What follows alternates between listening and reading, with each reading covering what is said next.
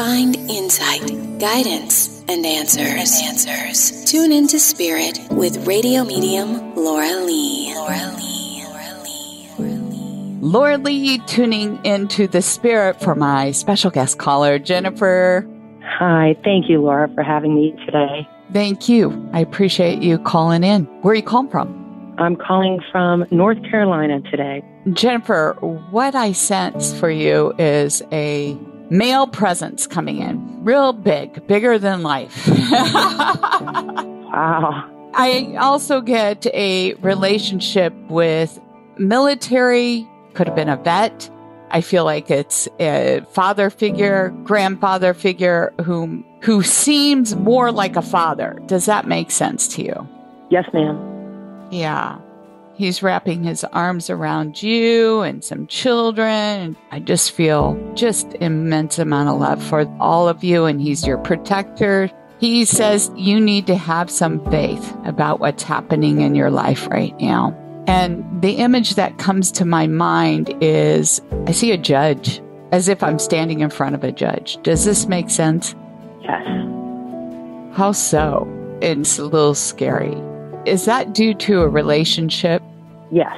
He says delays in this process are in your favor. So that's why you got to be patient.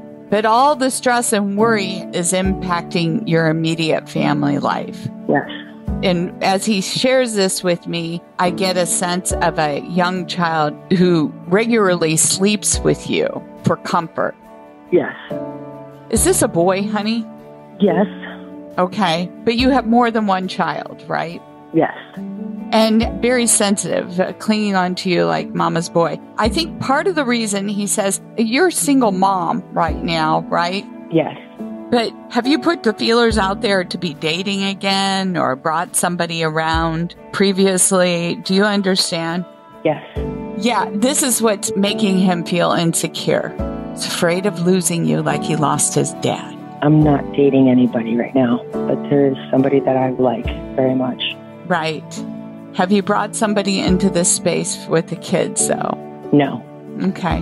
Well, what I'm going to say is he senses it, and or the children sense it. And they're grasping onto you, afraid that they're going to lose you, too. And your attention's distracted from them. That's what he's sharing with me.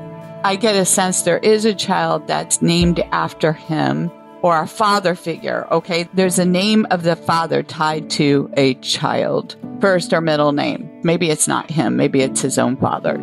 Yes. Right. So that's the confirmation to his message he wants to relay to you. Okay. All right? So you take this a little bit more seriously, because I think somebody's kind of thrown you off of your game with your home life a little bit, in addition to what's happening in the court. Okay.